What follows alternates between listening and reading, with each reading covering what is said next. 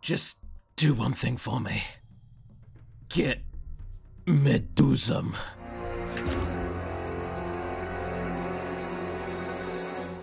Medusum!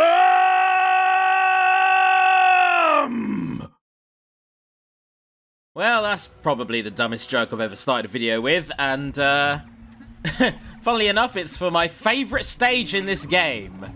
Medusum is short and sweet. This whole video is just me beating Medusum.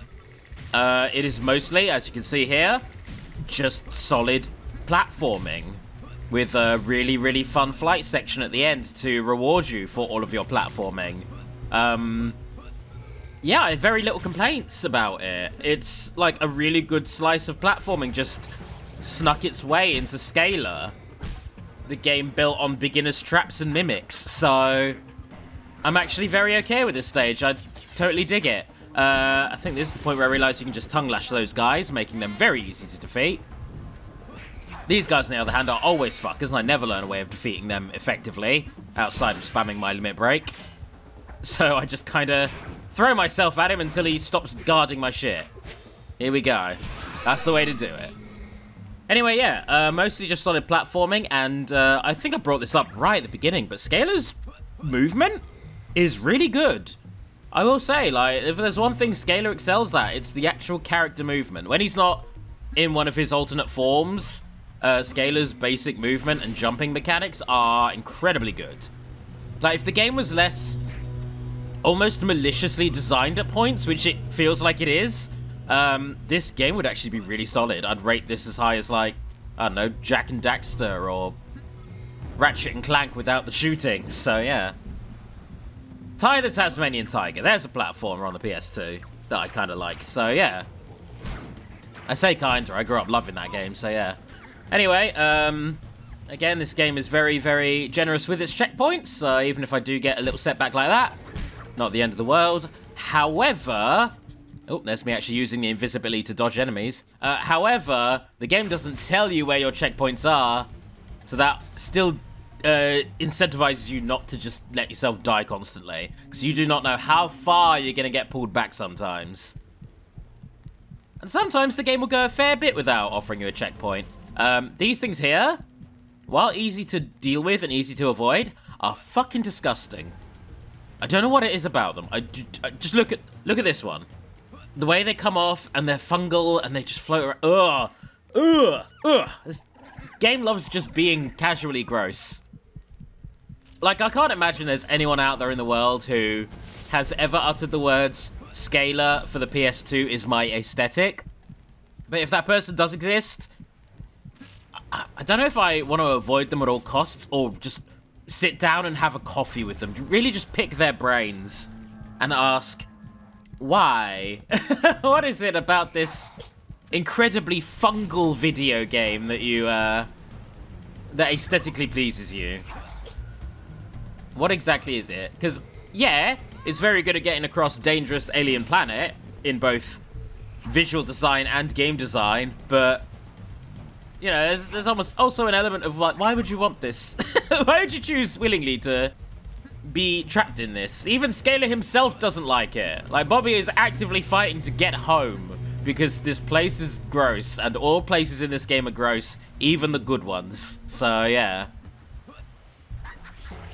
Anyway, less questioning about the visual design of this game. Let's get back into the play-by-play of the gameplay. And right now, the game is making me absolutely dread any wide open circular area, because that is almost 100% going to be an arena where you have to sit and fight for your life against hordes of enemies, some of which are purposefully designed to bap you when you're dealing with their, you know, colleagues. So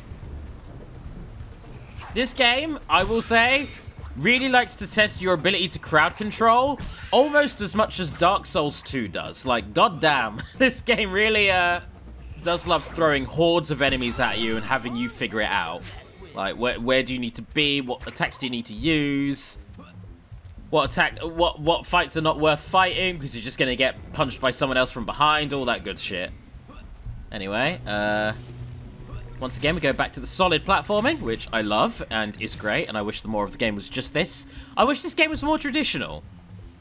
I wish it was more basic platforming. That area I went to just there was just for pickups and crystal gems. Don't really care for those. I'm not 100%ing this. Let's do some forward progression. There we go. Just nice little elevator section. Woo. And, time to get a little greedy here. So, going for those. Feeling like the top of the world, thinking I'm unbeatable, and dying for it. I'm going to throw my hands up and say that was on me. I forgot the fact that when you're on the platform, it carries momentum with you. So when you jump, you stay on the platform when you land. Which I kind of like. I like that I don't have to, as soon as I'm in the air, try and manually force myself to land back on the platform that I'm on. It actually accounts for the momentum. I know a lot of games don't do that. And it bothers me. Anyway, oh, Jesus. Oh, wow, just straight up donked to death. Oh, God. Oh, poor Scalar. I feel bad for you on that one. I don't feel bad for you often, Scalar, but that one, that was A on me and B painful looking. Oh, dear. Now, all of the floating enemies around here, like the jellyfish and those big fuck-off whale things, those are naturally terrifying when you see them, but they obviously can't hurt you. Yet. They can't hurt you yet. But in time, oh boy, do they hurt you. Do they have the means with which to hurt you if you engage them violently? But we will get to that. Who else we got? Oh, you. My favourite enemy, the kind where you got to wait for him to use a certain move so you can start hitting him. But otherwise you just have to run away and wait for him to do the move again. That's my favourite thing when bosses are like that in games. Egg dealer, I hardly know her. Oh, hello. Hello. Are you done yet? Can you be done? Please be done. Just, come on. Come on. Oh, stop. Oh, I hate when he does this throwy thing. I don't even know what prompts him to do this over just slamming the ground, but... Lord, is it annoying to avoid. There we go. One more smack will do it. Alright, just about. Now let's go forward again. We've got more of these platforms to figure out. They're not too tricky. Just got to make sure you don't bean yourself right into the electricity, because you can't hesitate on these. Alright, that was silly of me. That was on me. That's the good thing about this level. You know, it's a good level where all of the deaths that you see, I can throw my hands up and say, that was on me. I screwed that up. If a game to me is always like, I can tell if it's good if I'm the one who causes the deaths. If it's my fault that I died. That's my litmus for a fair game. Anyway, this grindy section here is not too tricky, actually. Yeah, it's mostly because of where the camera is. It's because it's behind me and looking forward, I can see shit coming. Which usually it doesn't do. It likes to do this 3/4 angle where things just get flung at you and you don't have time to react to them. So yeah, I'd rather it not do that. I like it more when I can see from behind. That's one thing Sonic's grinding does well. It gives you a good, far-ahead view of what you're dealing with. Anyway, back on the grinding again. Now granted, I get the idea that maybe harder grinding rail sections can blindside you a little more and force you to rely on, you know, quick reactions, because that is a challenge in and of itself. But when you're just casually moving around, I'd rather not have insta-kills just thrown at my feet, you know? But again, Medusa is my favourite level because it doesn't do that shit that often. These grinding parts are quite fair. In fact, I realised I just went through a whole 360 rotation. That was a big waste of my time. But, yeah, I realised that for the most part, I got through all of this without dying. So, yeah. Can't say that for most other grinding sections in this game. Gave me enough look ahead to plan accordingly. Oh, piss. And if and when I do die, and I can't remember if I do, it is my fault entirely. I don't think I do. I think I just about make it. And now we've reached pretty much the end of the level. So we end here with a boss who is a little janky, I will admit. It's a little hard to get to shoot his projectiles back at him. And he's one of those bosses where you have to wait for him to use a certain move before you're allowed to hit him with anything. i.e. in this case hit the very same move back at him. But you know what? It's not too bad because you're always on edge. You're never bored because his moves hone in on you, and he likes doing those big spread attacks, forcing you to really think about your positioning. Like, you need to try and essentially do like a half circle around the bottom half of this arena, or from wherever he is, and that is the best way to keep yourself safe. But when he does drop one of them big fiery orbs for you to throw back at him, you've then got to be in position quickly to knock it at him. So it's a little bit of a balancing act, but it's actually fun. I do not mind this boss. It's a fine boss fight. Mini boss, don't get me wrong, but it's fine. It does its job well. And one more hit to go. I know the last one's always going to be the goddamn hardest. Come on. Ah, oh, Pierce, yep. Yeah, it's because he sent it so far backwards. I have to aim it further. Here we go. This will be the one. And shoot. Got him. And now I can fly around this level freely.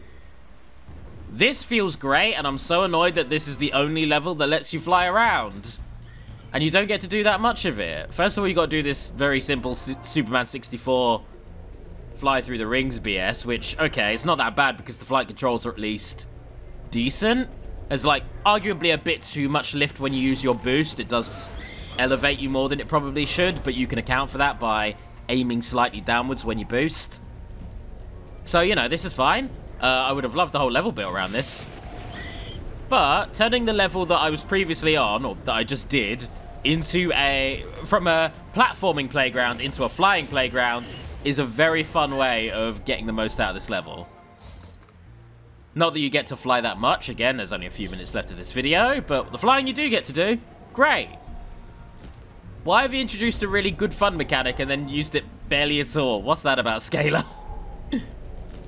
And this isn't the only instance of that. My other favorite power-up in this game is the only other power-up that only appears in one level.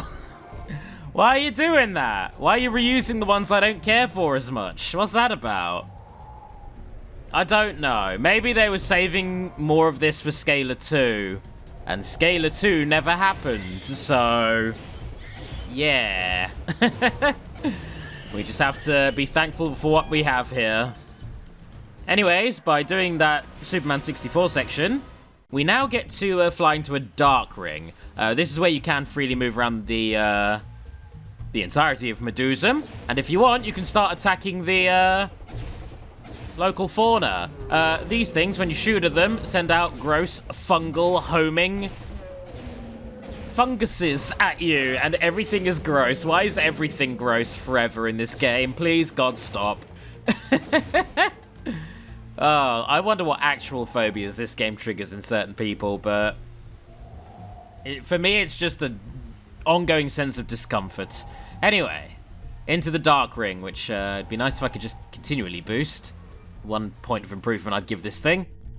But not so much for when we're in here. So I don't know what animal we're currently flying through. But if you're one of those people who has fears of barnacles, and I know that's a phobia, sorry. I'm sorry. I probably should have warned you. But the game didn't, so I guess I didn't. Yeah, this section is not too bad to fly through. Like, you know, it really lets you put these flight controls to the limit. It even forces you to do a hard turn at one point with the L trigger. But you do die in one hit if you touch any of those sticky outy horrors, or if you touch any of the walls. I guess Scalar himself also has a fear of barnacles, because touch one and he's just like, nope, and instant dies. Like, he just gets electrocuted and dies, so yeah, intense. This took me a couple of whacks. I'm not going to count the first 4 or 5 attempts, because those were all done without knowing that I could do a power steer, and that's more on me for not reading the instructions that the game did give me.